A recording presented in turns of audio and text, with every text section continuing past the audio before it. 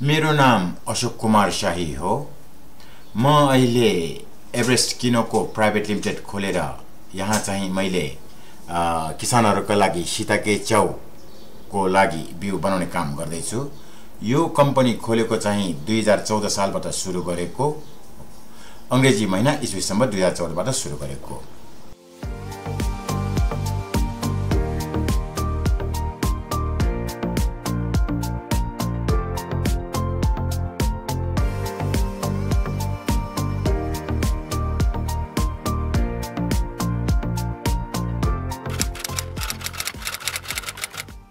जापानमा सुरुमा त म गएँ, एउटा रेस्टुरेन्टको काम सिकेर चाहिँ नेपालबाट त गइयो। तर म नेपालमा हुँदाखेरि नै एउटा तरकारी पसलेको छोरा भएको, बच्चाबेलदेखि नै म तरकारीमा खेलेर हुर्केको मान्छे भएको भएर जापान गएर रेस्टुरेन्ट बिजनेस त गरियो। तर रेस्टुरेन्ट मैले 3 वर्ष मात्रै चलाएँ। त्यसपछि मलाई आफूले जानेको काम नै ठिक होला भनेर जापानमा ठुलो सुपर मार्केटहरु छ तरकारीको काम गर्ने, मलाई त्यसमा इन्ट्रेस्ट लाएर अनि म त्यतातिर काम सिफ्ट गरेँ। त्यसमा मुभ भइसकेपछि अनि त्यहाँ मैले के देखेँ भन्दाखेरि तरकारी पसल त हो, तर च्याउहरू धेरै प्रकारको च्याउहरू देखेँ मैले जापानमा। अनि त्यो च्याउको विषयमा मलाई साह्रै नै राम्रो लागेर यो विषयमा केही सिक्नु पर्छ भनेर म चाहिँ तरकारीमै रोजगारी गर्दै गएँ।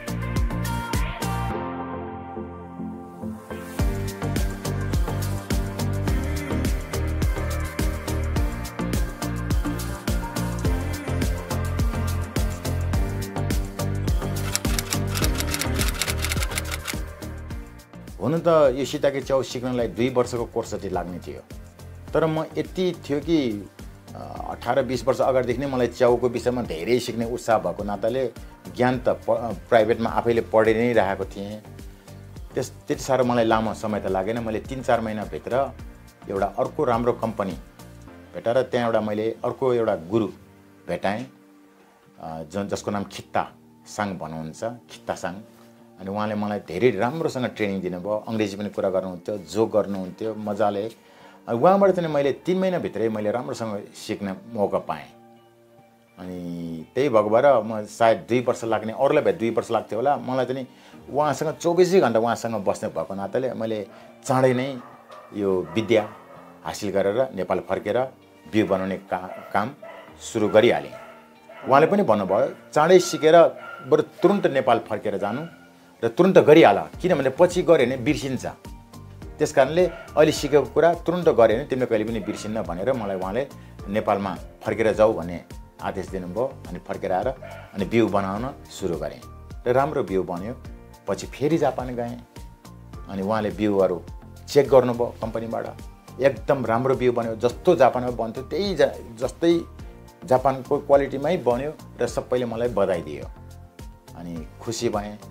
तर म अलिकति निराश थिएँ। त्यो किन भन्दाखेरि बिउ त बन्यो, त्यसबाट च्याउ फलेको चाहिँ थाहा छैन। अनि हल्का उहाँले चाहिँ ठिकै छ, बिउ राम्रो छ, च्याउ पनि राम्रै फल्छ भनेर हाम्रो उहाँको कम्पनीको हाम्रो बसले चाहिँ त्यसो भन्नुभयो।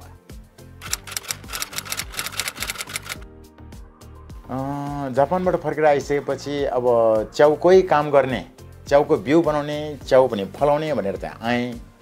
तर धेरै कुरा गाह्रो भयो, मलाई केही थाहा थिएन। कम्पनी दर्ता गर्नु पर्दो रहेछ, पहिला कम्पनी दर्ता गरेँ। अनि कम्पनी च्याउको बिउ बनाउने र च्याउ पनि उत्पादन गर्ने भनेर कम्पनी दर्ता एभरेस्ट किनोको नामबाट दर्ता गरिसकेपछि अनि बिउ बनाउनुतिर लागेँ। र बिउ बनाउनुतिर लागेँ, त्यसपछि बिउ त बनाइयो, त्यसपछि मुढाहरू चाहियो, मुढाहरू खोज्ने क्रमतिर गएँ। कति साथीहरूले त गाली पनि गर्यो, किनकि यो च्याउ भने चाहिँ शिताके च्याउ नेपालीहरूले देखेको पनि थिएन। अनि कसैले त यो किलो कति पर्छ भनेर सोध्यो। मैले 1000 रुपैयाँ 2000 रुपैयाँ पर्छ होला भन्छ त बौला पनि भन्यो, यस्तो महँगो च्याउ कसले खान्छ पनि भन्यो। अनि यस्तो मान्छेहरूलाई पनि मुखतोड जवाब दिनुपर्छ भनेर मैले चाहिँ उमारेर देखाउनु पर्छ भन्ने मनले चाहिँ साथीहरूले त आत्मबल गिराउने कोसिस गर्यो। तर म जापानमा धेरै काम कुराहरू सिकेर आएको भएको भएर मैले चाहिँ यो मनोबललाई गिराउन दिइनँ। एकदम मेहनतका साथ मैले बिउ बनाउन सफल भएँ र सँगसँगै च्याउ उमारेर फलाएर जसले मलाई नेगेटिभ कुरा गर्नुभएको थियो नि उहाँलाई च्याउ फलाएको च्याउ लाएर खुवाइदिएँ। र धेरै गाह्रो थियो, काम त गर्न गाह्रो नै छ नेपालमा। तैपनि हरेस नखाइकन अगाडि बढ्दै गएँ र नयाँ नयाँ किसानहरूलाई मैले आफूले बनाएको बिउ उहाँहरूले दिएर एउटा एक्सपेरिमेन्ट गर्न उहाँहरूले दिएँ र उहाँहरूको धेरै राम्रो रिजल्ट आयो, राम्रोसँग च्याउ फल्यो। म आफै सिताके च्याउ गर्छु भनेर आएँ अनि सिताके च्याउ गरेँ पनि 500वटा 1000वटा मुडामा गरेँ।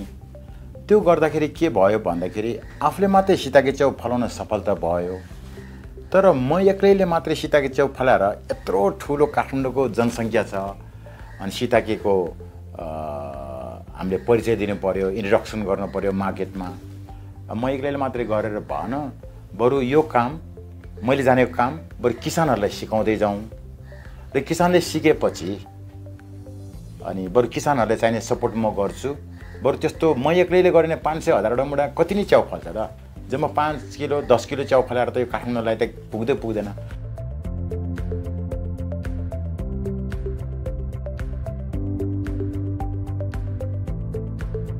किसानहरूलाई मैले काम सिकाइयो भने उहाँहरूले त वर्षौँ हरेक यो सिताके च्याउको बिउ रोप्नेहरू प्रत्येक वर्ष रोप्दै जानुपर्ने हुन्छ, जसले गर्दाखेरि मैले धेरै किसानहरूको लागि बिउ बनाउने काम अब बिउले नै मलाई पुग्छ।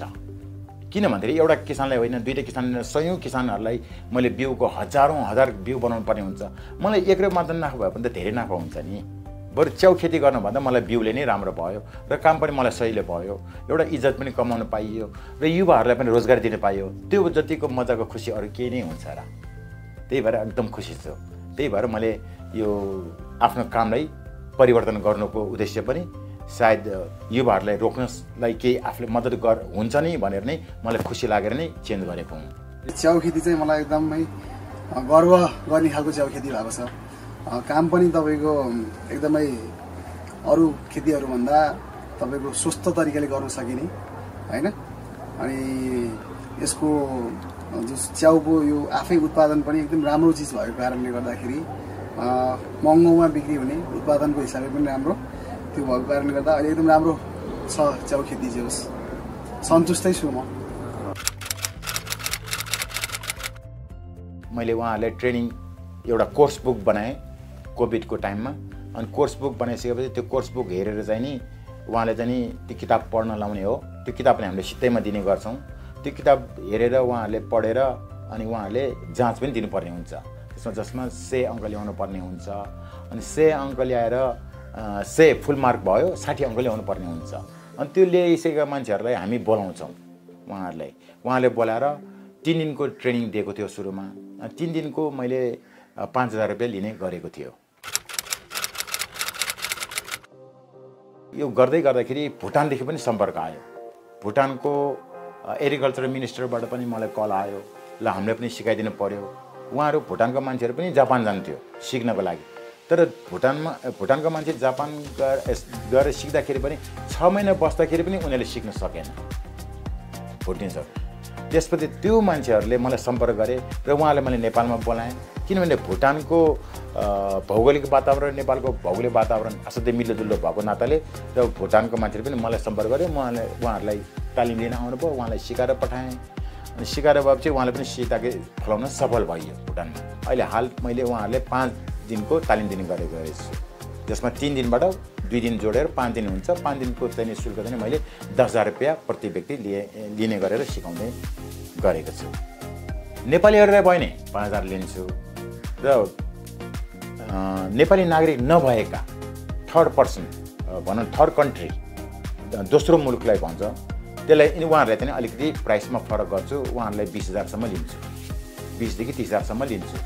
त्यसपछि भुटानको उहाँले च्याउ फलाइसकेपछि त भुटानमा त ओहो फल्ना मान्छे छिटिङ दोलमा हो उहाँको नाम, उहाँले च्याउ फलाएको देखेर अरू किसानहरू उत्साहित भए, राम्रो खुसी भए र अरू किसानहरूले भुटानको चाहिँ नि यो एग्रिकल्चर मिनिस्टरलाई खबर गरेर हामी पनि नेपालमा गएर सिक्छु भनेर चाहिँ उहाँ चाहिँ ग्रुप नै 10 जनाको टिम नै आएर सिकेर जानुभयो।